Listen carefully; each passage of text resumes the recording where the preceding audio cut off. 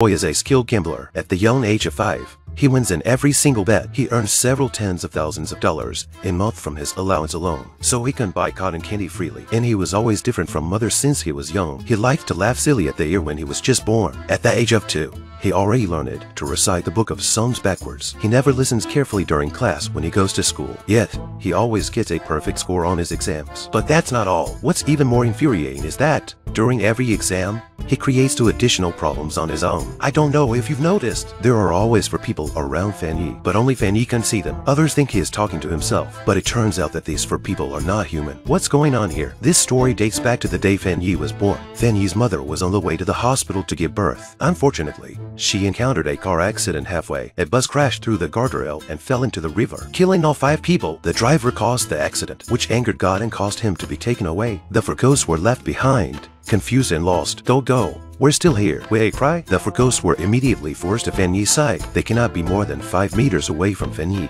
Otherwise, they will be instantly pulled back. And so, the 4 ghosts became nannies, taking care of the child every day. Although it is very worry-free this way, Fan Yi's father always feels that his son has some kind of illness. Why does he always talk to himself? Why does he always come in first in his exams? If things don't get better, let's send him to a psychiatric hospital. Let's have another child. After hearing this, the 4 ghosts feel quite guilty. They think that they have pampered Fan Yi too much in recent years. He has learned so much at such a young age. It feels a bit unnatural. So they decide to leave the child. In the middle of the night, while no one is awake, they tell Fan Yi that they are leaving. Fan Yi cries fiercely. Although they are reluctant to leave, they still leave, but they do not go far and are just hidden. They silently guard him, not disturbing Fan Yi's normal life. In the blink of an eye, Fan Yi has become a young man through his own efforts. He has become a banker, and what he doesn't know is that there are always 4 ghosts around him. They also eavesdrop on Fan Yi's whispers with his girlfriend. All the talk is about getting married. Shu Fan wants to get married right away. Fan Yi wants to wait a bit longer until his career takes off. The 4 ghosts are excited too. They are finally looking forward to seeing their gods and getting married. But suddenly a car drives in. Isn't it that damn driver? They are about to beat him up when he said, "Don't be arrogant. I'm a professional soul collector now. 20 years ago, I should have taken you guys. Now I'm gonna make up for my mistake." The 4 ghosts are stunned. "You are doing this too hastily. We haven't done anything these years. Just playing with a child." They say, "Okay." He replies, "I'll give each of you a chance to fulfill your wishes. After that, I will come to collect you again." After thinking about it, they realize that as ghosts, they cannot fulfill their own wishes, so they pin their hopes on Fan Yi. But the most crucial thing is that Fan Yi cannot see them at all. This causes them to be very anxious. They constantly chatter around Fan Yi, but Fan Yi still cannot see them. At this moment, they suddenly remember the lullaby they sang when Fan Yi was a child, and just like that, it awakens Fan Yi's memory. However, in the blink of an eye, Fan Yi gets scared enough to suddenly swerve the car and cause an accident. Luckily, Fan Yi is okay. The 4 ghosts comfort Fan Yi, telling him that they are his godparents. They're here to ask for wishes. Fan Yi agrees to help them with a grateful heart. One of his godparents, the Dodger, has always had a regret in his heart. He stole a child's stamp and sold it to a local wealthy man. Now,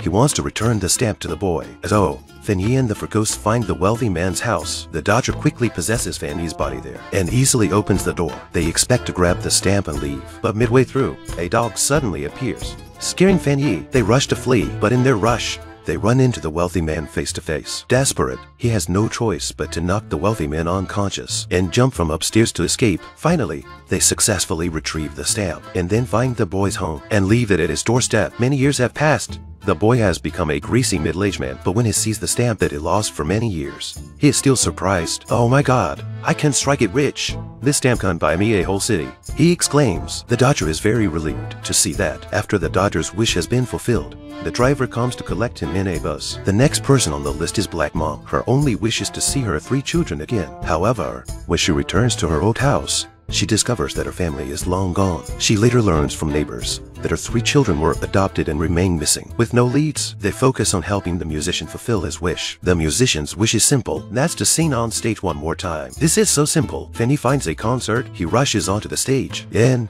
he makes the musician possess him. Without any hesitation, he starts singing to the audience. It is incredible. His performance surprises even the theater management with his professional skills. After he finishes singing, he receives unanimous praise from the audience. However, he's caught by the security for performing on stage without permission. In the blink of an eye, He's taken to the police station. The policeman finds that he is a first-time offender and releases him after educating him with some simple words. But he collides with a police car after just driving home. The police officers he collides with is also African American, who is holding a child in his arms and singing a lullaby he composed. When the black mom hears the song, she recognizes it's the lullaby she created. An outsider would not have known the origin of the song. Then he asks for the police officer's name, and when he gets an answer, it's indeed Black Mom's son. Black Mom is quite excited and hugs her son tightly. Although the police officer is bewildered, he still felt that Fanny is very friendly. In the end, both the musician and the black mom have been taken away by a bus. Only the college student is left. Her wish is quite simple, best to apologize to her boyfriend and accept his marriage proposal promised in the past. Following her memory,